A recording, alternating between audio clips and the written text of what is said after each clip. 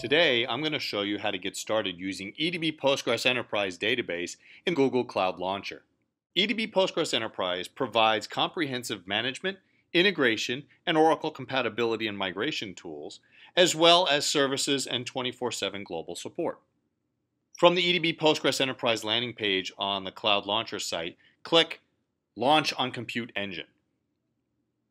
This will take you to the Select or Create a Project where you can make your selection. Next, you'll be taken to the Deployment Configuration page, where you can customize your instance and choose a name, a zone, a machine type, a boot disk image, network access, and additional options like management, disk networking, access, and security options. The defaults are designed to work well, so we'll simply select Deploy, and you're ready to go. To get started with EDB Postgres Enterprise on Cloud Launcher, click on the link in the comments. Thanks for watching.